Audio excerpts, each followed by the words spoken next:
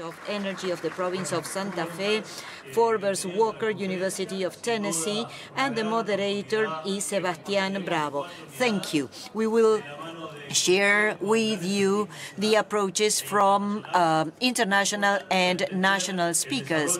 Very important to understand the global and strategic development. First of all, Andrés will touch on the oil business and raw material business. He will talk about the demand and the opportunity to attract a very interesting business. The second, by sustainability and energy. Dan will touch on the importance on how to produce certifications and the need of our customers to understand the processes and how we take care of the environment. Then Verónica will talk about a joint action, public policies of the province of Santa Fe, and in articulation with the private sector in the development of biofuels. And Forbes will share cover crops and the effect of cover crops on the soil. You are familiar with the commitment of Nuseed for aggregating added value in the chain. And we have always understood that everything is connected. We look beyond yields and we think about productive systems that have agricultural and economic results with sustainable impact over the time. For the time being, we have covered 94,000 hectares in Argentina and 10,000 hectares in Uruguay of a new crop using hybrid generation to be used in aircraft fuel with greenhouse gas effect. And together with Uruguay, we have shared our experience to start producing this fuel in Brazil, Paraguay, Spain, and France. The trend for the supply is global. We have a huge opportunity to capture our value in our current productive systems.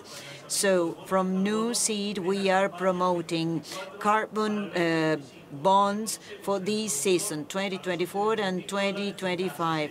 We recognize or give $2,000 to each farmer. So without further ado, I welcome Andrés. Thank you. It's my honor to be part of such a distinguished panel, and I hope that we can convey our enthusiasm with regard to cover crops and the huge opportunity that we see in Argentina. Con estos gráficos. So these are some charts published by The Economist a couple of months ago, because they speak for themselves. We see global warming accelerating, and it's quite clear that this is due to greenhouse gas emissions. Public policies all over the world, in the developed world, aim at electrifying the power grid. But there are, in certain cases, that is more difficult, particularly with SAF, right?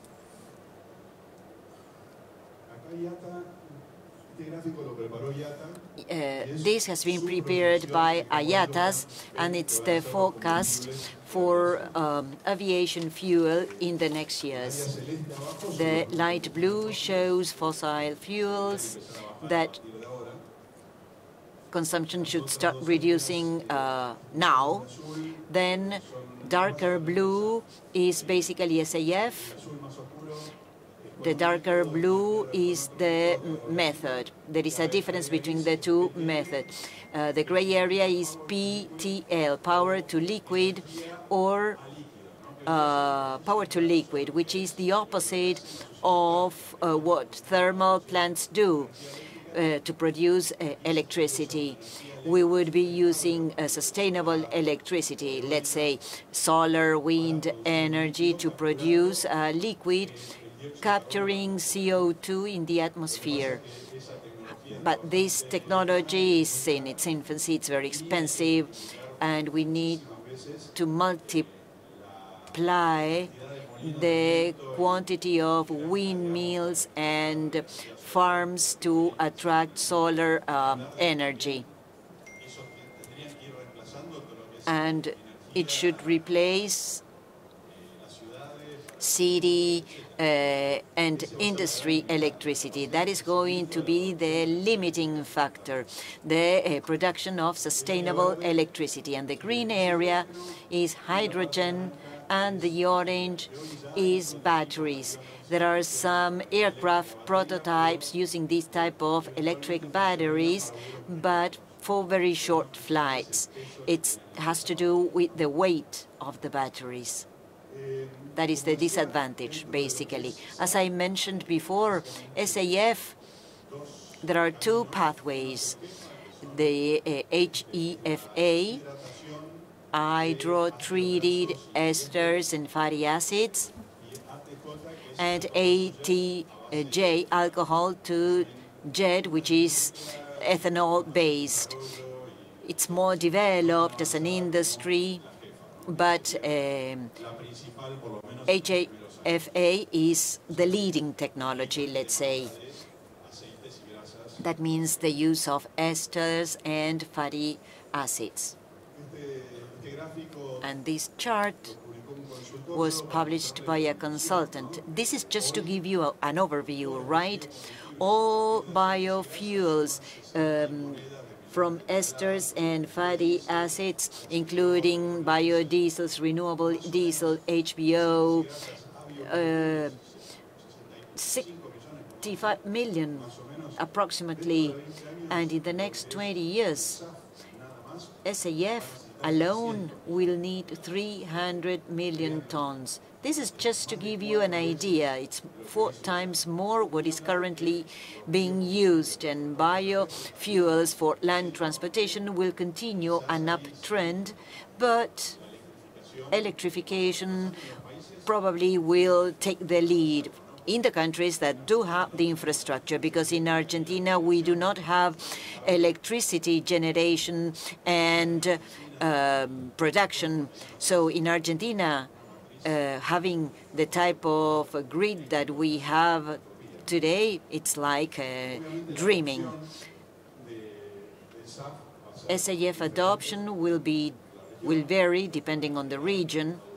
The US and Europe will be leading the use, while Africa and Latin America will follow suit or be very at the end. Brazil has SAF public policy as of 2027, but which will become effective in 2027. So we are lagging behind in the use of these type of energies.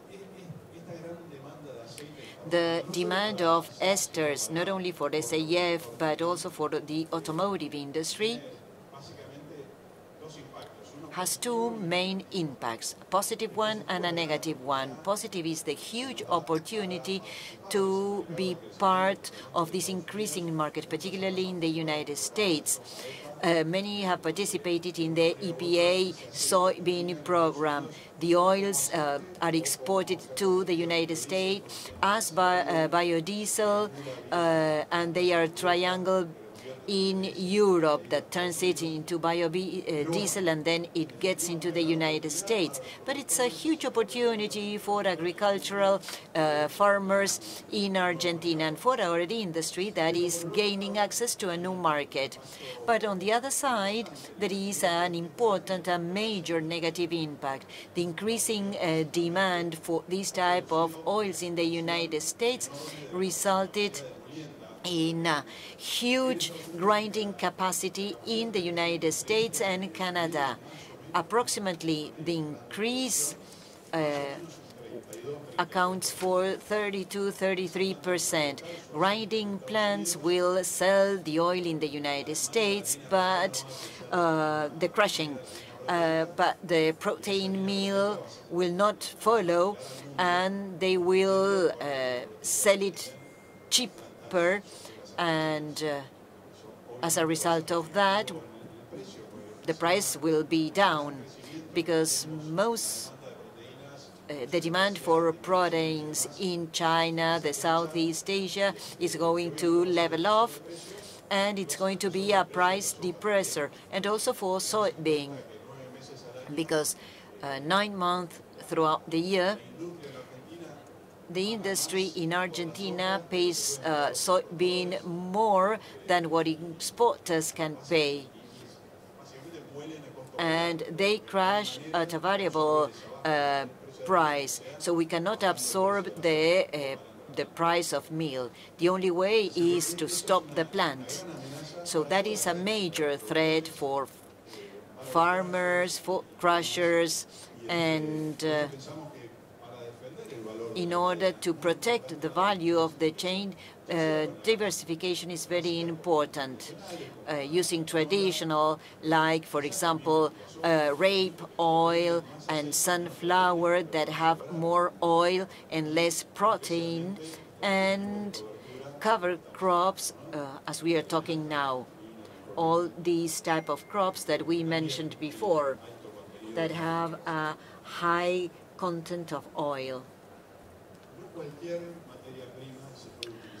So there are specific raw materials for SAF, depending on the destination, the country of destination for that fuel, or the raw material for the fuel. There are different requirements to be met. For example, in Europe, first of all, they do not compete with human or animal feeding. They do not produce changes in the use of soil, that is to say, deforestation. And to be sustainable from a financial, environmental, and social point of view.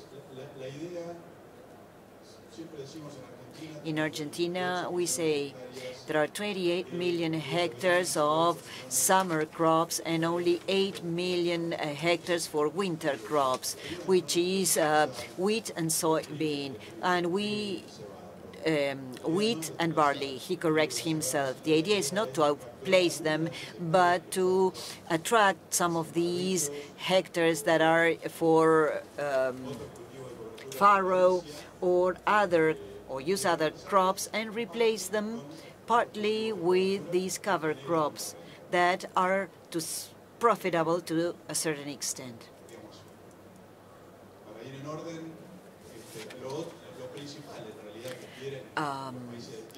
Destination countries want that we use waste, but the issue is availability. In 20 years, we need 300 million tons. Used cooking oil is impossible. We don't get to that volume.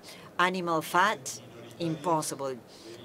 It's just a very little portion of what we need for SAF in the future. So cover crops account for the largest portion. We see this as a huge opportunity for Argentina, thinking in the European destinations while other countries develop their laws, and the United States is a different case because soybean oil can be used from American origin as long as certain sustainability conditions are met, direct seeding and cover crops in winters that cannot be harvested. Well, these are the two conditions, not to add carbon to the soil, etc. Was prepared by a consultant, the sources ICF, and in 5 or 6 years' time, there will be a gap between supply and demand, a big gap. And of course, we have to grow and quickly because the demand will be there, and we should see it in the prices, in the pricing. Today, what is being used is being used on a voluntary basis by some airlines, but starting next year, it will become mandatory to present in Europe, US, they will start with 2% to 2% in the US. So this will grow quickly, and there will be an increased demand, and the prices will grow too.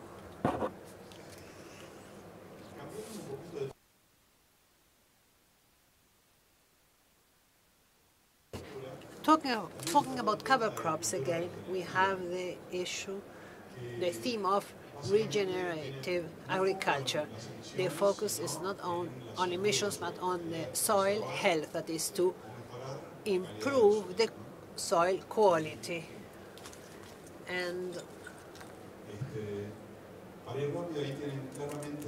fast forward here, you can see the advantages, resilience vis-a-vis weather events, better yields, and which are the most important tools used to keep the soil covered. This is done in Argentina. Almost everybody uses a no-till approach, no plowing. This is the Aapresid Congress, crop rotation, limited use of organic fertilizers, and a wider use of biofertilizers. In Argentina, we use very small amounts of organic fertilizers for economic reasons. We do most of these things. What we don't do, and while there is an opportunity to develop carbon bonds, is what we have on the right. Increase crops diversity and keep live roots in the soil. And those two go together, so to say. So this is what I wanted to share with you. Thank you very much. Thank you.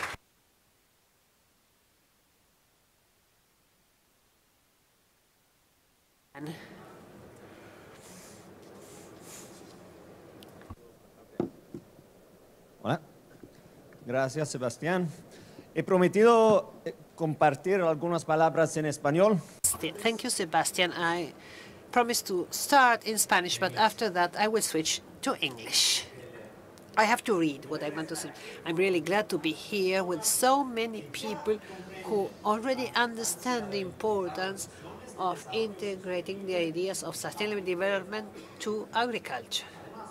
Besides, you all know that together we will be able to contribute with agricultural solutions that tackle climate change all over the world and in a very important and significant fashion.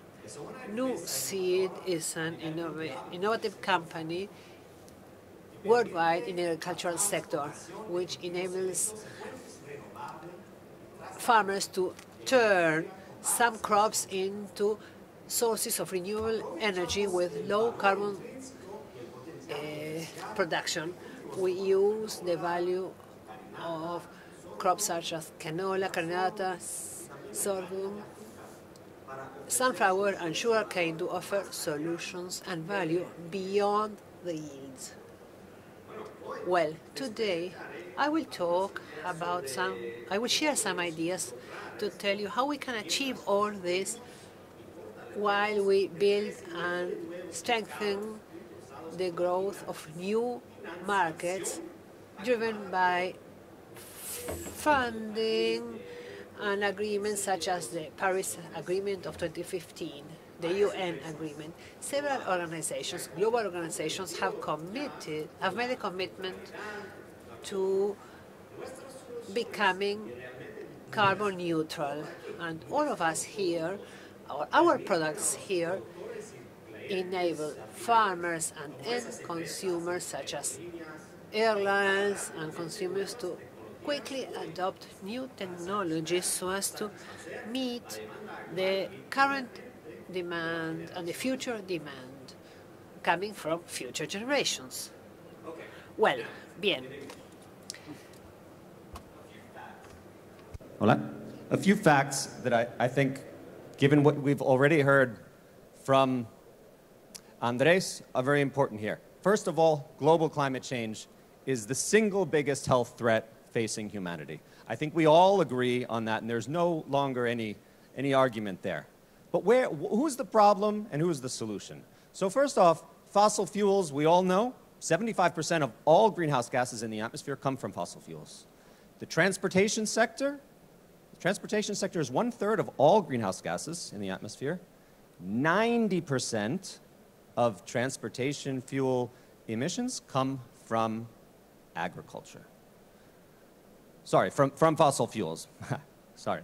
Now, with the transport sector responsible for that, we have some solutions, and we have some solutions that are very economical, right? Electrification is one of those. But as we already heard, first of all, electrification depends on having a renewable energy infrastructure.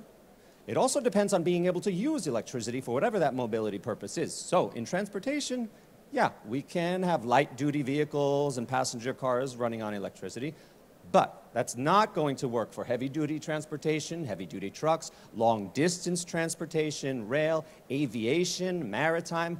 All of these industries, all of these sectors of transportation will rely on liquid fuels for many years to come, for decades. The only solutions we have available to decarbonize that transportation sector is liquid fuels that are coming from biological sources, plants, okay? So that long distance is the only solution we have.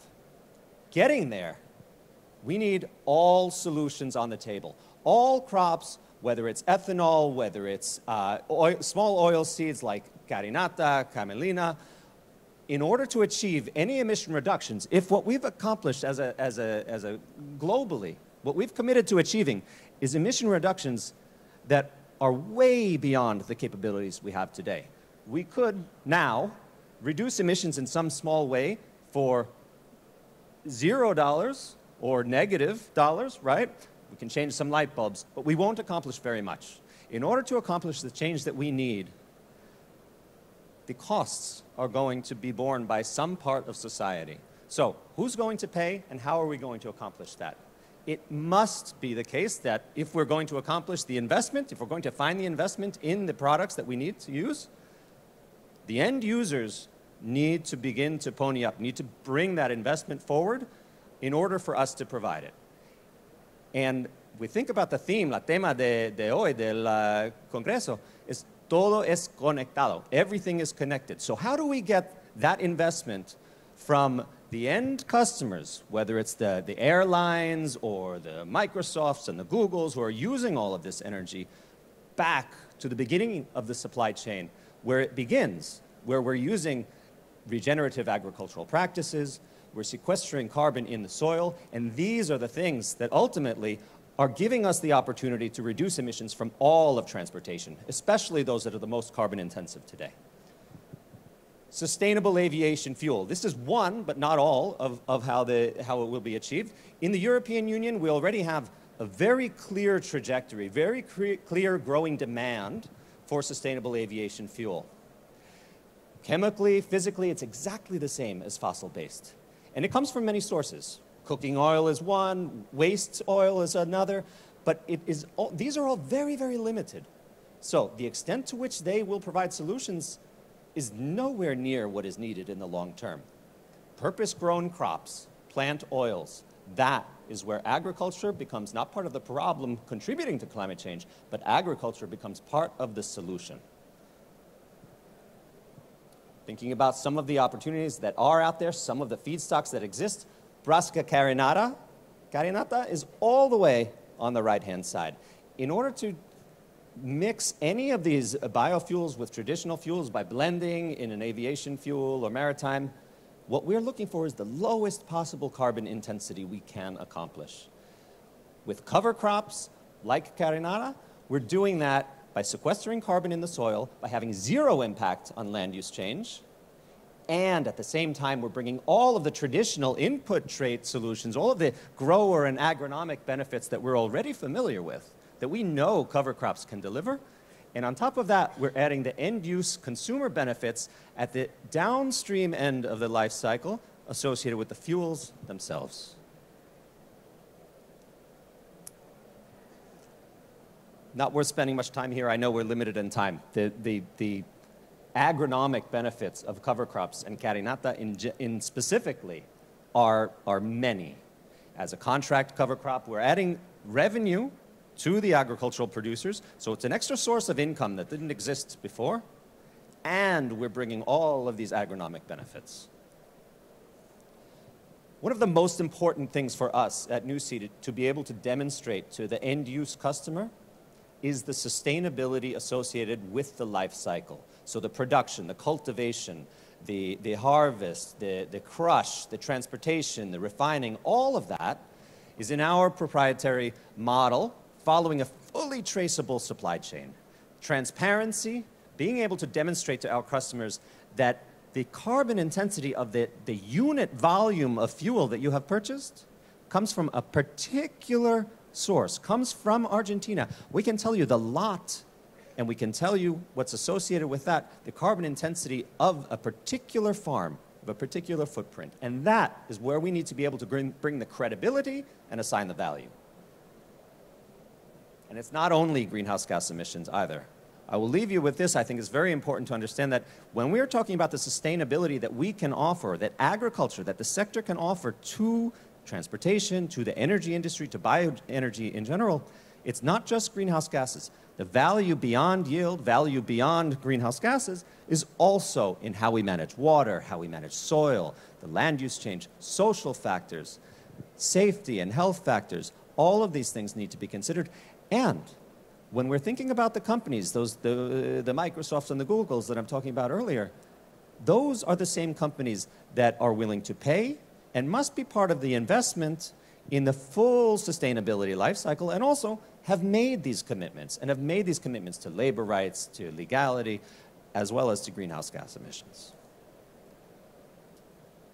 So I'll leave you with that. The opportunity is vast. It's huge. Here in Argentina, we have, something like 28, 30 million hectares of agricultural land available to us. Even if only one small piece of that is adopted into cover crops, in carinata and other similar crops, it is a significant opportunity to decarbonize transportation. Muchas gracias. Muchas gracias, Dan.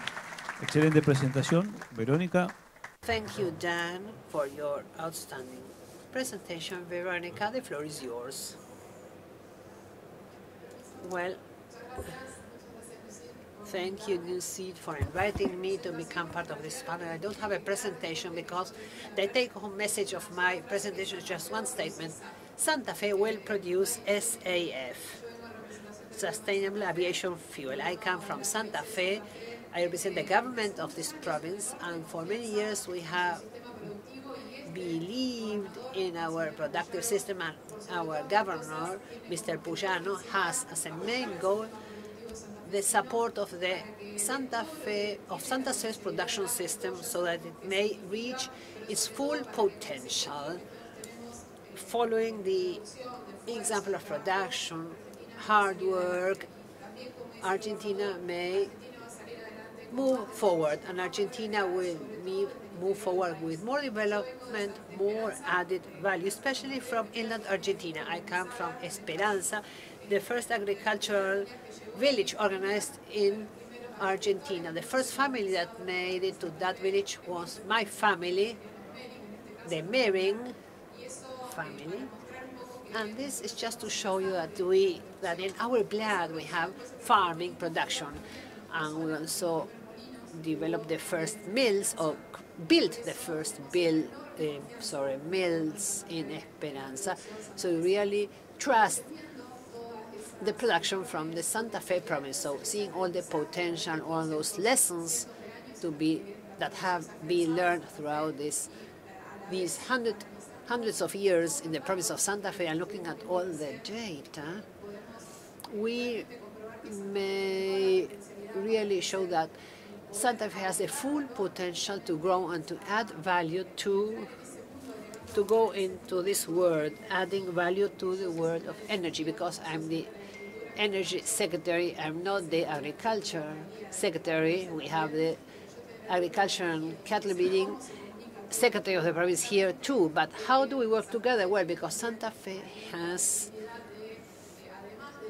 besides working in the area of traditional biofuels, which represent the biggest share of our productive matrix, in Santa Fe we have 82% of the installed capacity of biodiesel. We are the main production province for biofuel. We also produce biogas and bioethanol. So companies such as Nuseed are making progress in the province, and they are introducing these paradigm changes with new crops in order to move into this world of energy, which is so important for sustainability, because if there's a change in the energy matrix, well, this will enable us to achieve the goals Argentina has set for itself, the commitments it has made internationally. But internationally, these are commitments, but this is also a need, because the world is asking for sustainable goods, sustainable products. And for this, the energy component, where the energy footprint, the carbon footprint is mentioned, is very important. Let's think of this figure. I haven't achieved it yet, but let's think, or let's imagine that in all the cases where we use fuel oil today in Argentina for private production, instead of fuel oil, we would be using biodiesel. This would reduce greenhouse gas emissions significantly. Anyway, this would be an excellent way of starting to move along the path of sustainability. So Santa Fe is also part of the group of bioenergy promises. We have drafted a bill so there is more biofuel in Argentina's energy matrix. And in the world of biofuels, SAF means a large added value, and we want to have the first facility to produce SAF in Santa Fe. So one of the first executive decrees by our governor was a executive decree, where he stated that SAF production in the province is a priority for our province. So by organizing public partnerships, we want to set up the first facility, starting with the oil path. We trust the oil path because we are close to the ports, and we could export this added value product, which would mean a higher hard currency income for Argentina. So with this goal that has been set by our province and based on concrete steps that have been taken, we believe this is the value our province may add, which considers the private and the public sector working together. We manage the province and we merge the interests of both parts, of both sectors that won't be working together easily otherwise. So with a change of paradigm, well, things don't happen naturally, but there is something that drives these changes, has them come true. This started with from the very beginning with biofuels, where the government sets up the stakeholders, drives them and invites them, creates incentives or penalties to achieve the goal of adding value, which is what we need in our country. So thank you very much. I'm not going to take much longer because I believe there will be a Q&A session, but thank you for this opportunity of showcasing and telling you that Santa Fe will be producing SAF. Thank you for your words, and we now invite the next speaker. Thank you very much. My name is Forbes Walker. I'm a soil scientist. So a lot of the talks here are things that I'm learning about. So I work at the University of Tennessee. University of Tennessee, like Argentina, we have a lot of no-till. We have a lot of work that has been done on cover crops. And the future looks very, very bright for cover crops and the switch to these oilseed crops. So I want to give an impression of what's going on in the United States. So just a little bit about Tennessee agriculture. We are in the southeast. You see our state in the southeast. We have about 1,200 millimeters of rainfall, so similar to what you have here. We have mostly frost-free days, but we do get frosts in the wintertime, which is an issue for some of the oilseed crops that we might want to grow. We have a lot of farms, 63,000 farms, covering over 4 million hectares, much smaller than the land base here in Argentina, but still very important for the economy of Tennessee. We are a cattle-producing state. We grow a lot of poultry, like you do as well, and we grow the same crops as you do in the same kind of rotation. So we grow soybeans, we grow maize, we grow winter wheat in typical rotations to use here, as well as cotton. The value of our cropping systems are about $2 billion per year to the state of Tennessee, so it's a very important industry for us. Just a little bit about no-till adoption. We're at the Aapresid conference. We need to mention that we've done a lot of no-till. This is our state in the big red circle. And we are the state with the highest rate of adoption in the United States. We're at 93%. We've been working on this since the 70s, and so it's something that we're quite proud of. You can see in the western part of our state near the Mississippi River in Memphis, that's where we grow all our crops, basically. And that's where we have all our no-till. But there are many crops it's close to us that are also growing, doing a lot of no-till as well. I've been asked to talk a little bit about cover crops. So, cover crops are crops that we typically grow in the winter months after the main cash crop. And important things are obviously for providing soil protection, less soil erosion, and improvement of the soils between the main cropping periods. This slide here shows typically what we're doing. If you look at the left-hand side, we will grow a winter cover crop. Typically for us, it's wheat, maybe some legumes like clover or vetch, as well as some brassicas. Typically, we're terminating or killing the crop before we plant the main crop. The big thing is to keep the soil covered at all times and reduce erosion rates and other benefits. I was asked to give some benefits of cover crops. I could talk for hours on this subject, but this is one slide. This is 40 or 50 years worth of work from many researchers. We know cover crops control erosion. That was the #1 reason why we started them. We know we can increase the amount of carbon. That's really important for the soil biology. We know we can increase the wet aggregate stability, which is the ability of the soil to maintain its structure in intensive rain events, very important. If we've got leguminous crops in the system, we know we've got more nitrogen. We know we have better infiltration in no-till cotton systems, as well as in the tillage systems, although we don't have much tillage. Weed suppression is another important thing. We have a lot of resistant weeds. Cover crops are becoming a tool to manage some of these resistant weeds. We know there's great changes in soil biology and in soil health, and we know that we improve our yields under extreme conditions. Climate change, we recognize more floods, more droughts. We see higher yields when we've got cover crops in the system. This is a photograph from 2017 statistics to show the adoption of cover crops in the United States. You can see the colors in the yellows and in the oranges and the reds. That's where we see most of our cover crop adoption. You'll notice a lot of the cover crops in the far eastern part. That's to do with the Chesapeake Bay and lots of incentive programs to get farmers to grow that. Best I can guess, our cover crop adoption in Tennessee last year was about 20%. That's just combining the acreages we have for wheat as well as cover crops. So we're improving since this 2017 number. We're at, I think, some of the highest rates of cover crop adoption, but we're still a long way from 100%.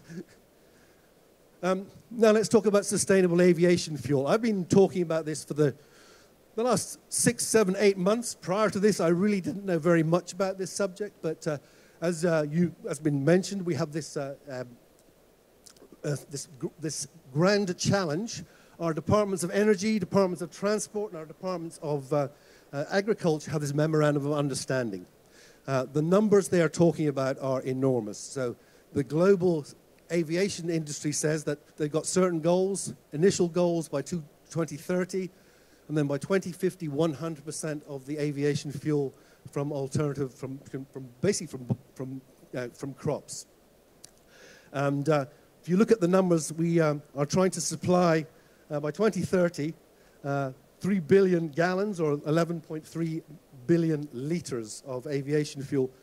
Moving this on to the next 50 years, we're looking at over 110 billion liters. So an enormous jump in that next 20 years. So the numbers are astonishing, and how we're going to get there is what we're talking about. The Department of Energy has a bioenergy technologies office, and this is some of their thoughts. Their thoughts are that we'll initially start with the, as was mentioned early on, with the maize to ethanol, or the route, and then going on to jet fuel there. That's a more complicated, more expensive route. But ultimately, we're looking at producing biomass from different sources. This map here shows a map of the United States. For the western part of the United States, they're looking at biomass, from woody biomass, basically from trees. In the eastern part of the United States, where we're basically growing a lot of the crops, this is where we're talking about growing, no longer just growing cover crops, but growing oilseed crops to replace those cover crops in a double cropping system. We have a potential for, to produce, we're going to need at least 10 million hectares to produce this 11 billion liters. I haven't talked about it here, but there is a report that the United States just came out with, where they will be looking for 1 billion tons of biomass per year, whether it's biomass from trees and woody plants, from crop residues, and from oil seeds. So that's a very large thing. The numbers look like, the United States may be able to reach the targets to be self-sufficient, but it's still going to be a very, very long stretch and a lot of work ahead of us. What have we done in Tennessee? So in Tennessee, we're looking at this 2030 target. We know initially it's going to be converting the corn, the maize, into ethanol. After 2030, we really have to start increasing our production of the oilseed crops. We know that we've got the genetics for producing canola. We know how to grow canola. We do not grow canola in Tennessee because we don't have the infrastructure to crush the seeds. And you in Argentina have got a great advantage in that you already got that infrastructure in place. You can crush the seeds. Our soybeans are basically exported as soybeans to China, and that's all we do. So we've got no infrastructure in place. Other question is, do we have the genetics? And we've tried different crops. The other thing is, not only do we have the genetics, especially the genetics to fit into a short-growing crop, but also a crop that will survive winter frosts is really important for us. And getting that to fit into our current cropping system. So this is where we are at the moment. I think we're doing a lot of work looking at where we might put our processing systems.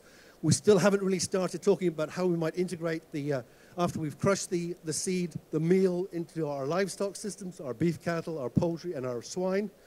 And I think the big thing is we really need to partner and collaborate. I think we know things, we've got systems in place that may be of benefit to you, as well as you guys have got a lot of experience in this that we do not have. The genetics, I think, is going to be a critical thing, whether we're going to be growing camelina or carinata. If you can get some frost-resistant materials, that would be really helpful for us. But I guess I throw the gauntlet out. We'd really like to collaborate with you and partner with you. I think we aren't actually competitors in this area. I think we need to learn together and help reach these very, very ambitious goals. And with that, I think I've ended. Thank you. Thank you very much. Nos quedan algunos minutos. Tengo ya algunas preguntas que nos han llegado. We have some minutes left. There are some questions here. Please be brief when you answer them so that we may answer most of the questions. Andrés, this is a question for you first. The opportunity for Argentina is to sell the raw materials for the new biofuels or to produce them locally and export as SAF. Well, this will depend on the buying markets. As you know, there are anti-dumping and anti-subsidy regulations in Europe and the US for biodiesel, and the definition of biodiesel is not specifically biodiesel as esterification of fatty acids, but it's a very wide definition. I talked to the lawyers who are managing this for us in the US and in Europe, and they told me, well, for HBO, well, I believe it's difficult because it is a substitute for biodiesel. In the case of SAF, there is some hope, but we have to negotiate for this. I believe politics play a key role here, because if the buying markets prevent us from sending our product there, the best way of overcoming these barriers is through political agreements. Jan, we have a question for you here. ¿Un mercado de biofuels para Argentina? Absolutely. There is, I'd say, the opportunity for a much bigger biofuel market in Argentina than we already have, although, of course, a biofuel and biodiesel market already exists in Argentina. As we're looking towards the markets that are most building the demand internationally, I think the opportunity in front of us here in Argentina is to leverage the capacity that already exists, to crush capacity here in Argentina, as we already heard. It is, for me, a no-brainer. It absolutely needs to become part of the way that we're doing business here in order to enter the markets that are becoming much more important for the oil seeds that will grow here, both in the United States, North America, and also in the EU. Thank you. Verónica? Veronica, this is a question for you. Which are the challenges you face when you talk about manufacturing or producing SAF today? Well, these events like this one is very important, where we share ideas. I congratulate you for organizing this meeting, because first of all, energy has to be part of the public discussions. Agriculture, cattle breeding, those sectors should be part of these discussions. So these themes should not be managed just by one sector, or by technical people, by the academia. They should be part of the public agenda. It's the industries that are going to benefit from these developments. These are the ones that should talk about this. So first of all, they should take this subject matter to the public agenda. There's a second challenge, which is the technology pathway that will be used. This is related to raw materials, whether the world is really moving towards achieving the global decarbonization goals. And nothing of what we have today will be enough. And some of the things we say will not be done today will have to be done in the future. For example, using soybean oil for biofuels. These things may change in the future. And we also have the Argentinian component. How do we work in an area in which you need very high capital investments? So in Santa Fe, we are organizing a consortium to develop a project like this one. Of course, the other challenges have to be challenged first. Forbes, a question for you. Are you looking from the farmers and researchers in South America? So first of all, this is my first time in Argentina, and I'm really enjoying being here. We've obviously, you have a very north-south, you have a lot of difference in topography, difference in climate, difference in soils, and we are looking to see what kind of genetics and these potential oilseed crops that you have, and whether they may be a fit for our conditions in Tennessee. The genetics from further south of us in Georgia and Florida don't really work for us because of this frost issue. The genetics further north also don't work for us. So we really have to find something to fit in there. But I think we very much want to learn, I mean, farmers to farmers. I know we have a group of farmers. We had a short video earlier on today where farmers in Tennessee say, you know, we'd be happy to come to Argentina and learn from you. Please come to Tennessee and learn from us. So I think the potential for collaboration is great, and I think you have a lot to teach us in this particular area, not only in the genetics, but also in the processing and how you integrate that into the other sectors of the agricultural system. Okay, thank you. Dan, another question for you could be? What's the difference between conventional biofuel, like ethanol, and advanced biofuels that you are talking about today? The fundamental difference is a long-standing debate all around the food versus fuel. So traditional biofuels, maybe we're talking about corn-based ethanol, for example, always are going to displace agriculture or displace the product of corn itself from providing food to providing fuel. And this, of course, is a problem because we're contributing to the increased demand for agricultural land. The idea behind advanced biofuels is that problem does not exist. That we have not any food-based crops, first of all, and that secondly, with Nuseed carinata as the best example here, the fact that there is no land use change, it's only in rotation with existing crops, it's only on existing agricultural land, and in addition, you may in fact have negative land use change impacts, so you're improving on having less demand for agricultural land because in addition to the oil that you're getting from the seeds, you also have the meal benefits. So that actually decreases the pressure on demand for agricultural land. Okay, thank you. Verónica, one question for you. Perdón, una pregunta para vos.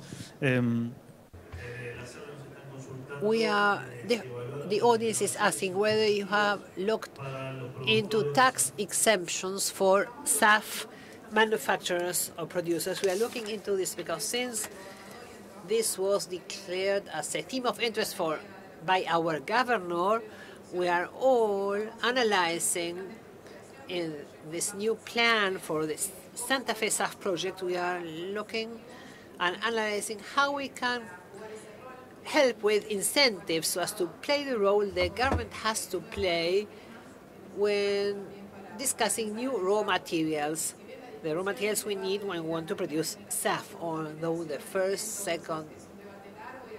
this debate of food versus fuel is a long-standing one, and well, we have also had it in Argentina. What we want to do in Santa Fe is to improve land use, and in the next months we will be working in this area. There will be a SAF panel, or we will set up in Venado Tuerto, and we weren't able to work on this because of some other issues, but Santa Fe is fully committed to this.